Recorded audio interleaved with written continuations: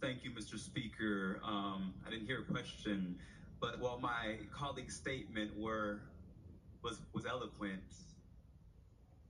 what he was essentially saying was that Justin is an uppity Negro. How dare he point at the speaker and call a lie a lie? How dare he act like he's your equal? How dare he come before this body and not bow down? That's what Representative Bulso was saying, and that's what he told me on the elevator 2 days ago when he tried to incite violence against me and got in my face and said, "You are a damn disgrace." And I said, "Representative Bulso, hold on, let me pull up my phone. Can you say that again?" And he cowered and chose not to repeat it because he did not want the world to see what a disgrace he is for Williamson County voters. What we are doing today is not respecting the Constitution, but I'm not surprised because time after time again, this body chooses to burn the Constitution. In fact, we've passed more lawsuits than legitimate laws. When I hear Representative Bulso's statement, it reminds me that there are people in this chamber whose real offense is not what we did, that in breaking the quorum, we asserted our humanity, we asserted the voices and humanity of our district, we asserted our dignity as equal members of this body, who you would rather have silenced, who you would rather have not hear, who you would rather have back somewhere else instead of up here as your equal. And that, sir, is disheartening.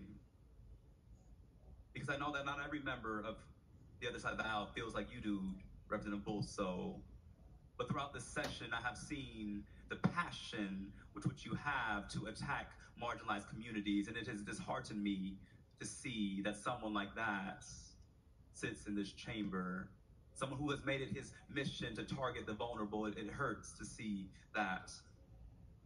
And so I did say that what the speaker did was lie when he went on national television and told national news that the kids outside, the children who were pleading for their lives, calling for an end to mass shootings, he said they were insurrectionists. He said that they tried to rush the chamber. He said that what we did was violent, and that was a lie, as the video showed you. Thank you for the evidence. Play that on Fox News next time, and not the edited video that the speaker chose to retweet and tag Donald Trump and tag all these conservative pundits. That is what the speaker did a few days ago, and that is dishonorable. It is beneath the dignity of the office of House Speaker to have the speaker targeting and trying to incite violence against members of this body. But his words have consequences. As one of our community members had his house shot, his words have consequences. As you participated in the protest, asked me, is it safe to come to the next protest after the speaker called us insurrectionists? Mothers saying, is it going to be safe for my children? Or was the speaker giving a dog whistle to the Proud Boys and other groups to show up? That is dishonorable. And like I said before, I pray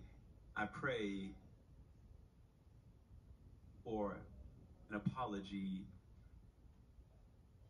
Because Representative Bulso, I will apologize when the speaker and you all apologize to the families at Covenant.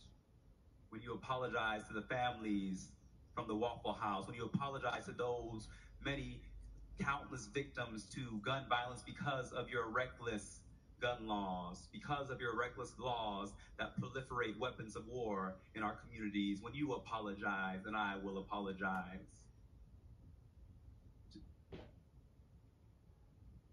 To Representative Bulso's point, I broke a rule. I did acknowledge that. But what I did not break was my oath that said that I would dissent from and protest against any legislation that is injurious to the people. What I did not break was my promise to the people of District 2 that I would fight for them no matter the consequences. What I did not break was my oath to future generations that says that when I see something that is wrong, that is unjust, that is unfair, I will find a way to get in the way and to get in good trouble, necessary trouble. So thank you for your question.